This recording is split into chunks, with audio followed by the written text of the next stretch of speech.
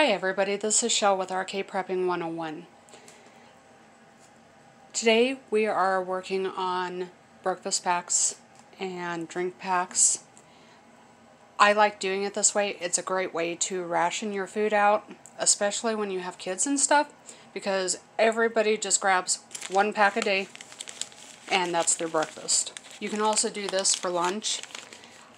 That's how we're doing it, because breakfast and lunch will be doing the packs, and then supper time is when we will make our big meals. That may change down the road, but we have snack packs and everything to fill in and to give the protein and calories they need. So we start out with our breakfast packs, and we have a variety. They are dated. These are not sealed yet. It also says for breakfast. Like this one has oatmeal, a tea bag, and some drink mix for your water. You can put hot cocoa in it, the hot apple cider packs, coffee. We also use grits, pastry bars, granola bars, stuff like that. So anyway, you can do that with your breakfast packs. I start buying stuff like my cocoa and stuff if it's on sale, especially the apple cider and the drink packs. These drink packs you can get at the dollar store or anything. Usually for a box is $1, so you get 10 of them for $1. I try to get the Tang mainly for in the early rise. This is actually a good one, and it's great value, so I think that's Walmart. You can do the Arizona teas for people that like tea. But they just grab a pack in the morning and you have your breakfast. I may put some more stuff in here. We haven't decided yet. That's why they're not sealed. But we'll also show you some of our lunch ones when we get that done. Then this bucket will be cleaned out because this is where I put all my loose stuff. So I got the hot apple cider and the little drink packs. So we'll take all of this. It'll be packaged up, and then the packs will be put in this bucket. And we have, this says drinks, 1 bag per person per day.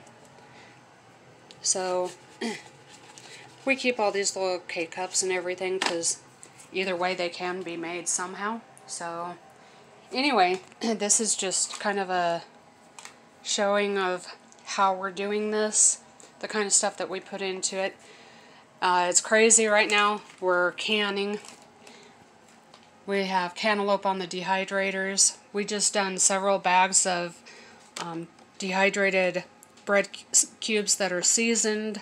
Those are all packaged up and put away. I did find this thing of grits at the store, which is pretty cool because it has the original and butter. So I will put those in breakfast packs. And then like the cheddar cheese and the bacon, I'll put in lunch packs. And you can put Vienna sausage, you can put Spam, a can of tuna, whatever in those.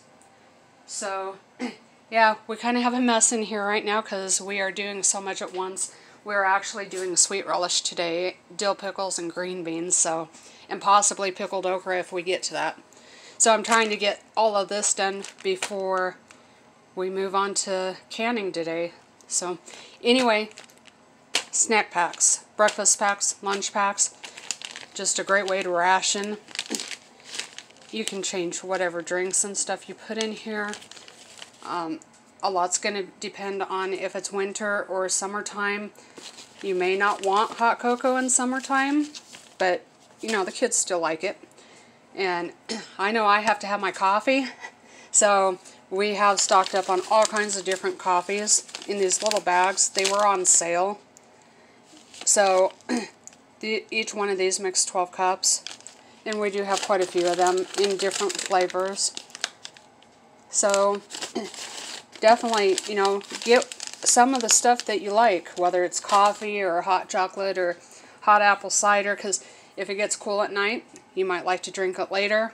But whatever they get in this pack, you know, if they don't use it, they keep that for the, you know, to use through the day, or to even put away if they don't want it that day. But they only get 1 pack. So anyway, here's an idea for you. it works out great for us. So keep on prepping, and I'll show you some lunch packs a little bit later. Have a great day.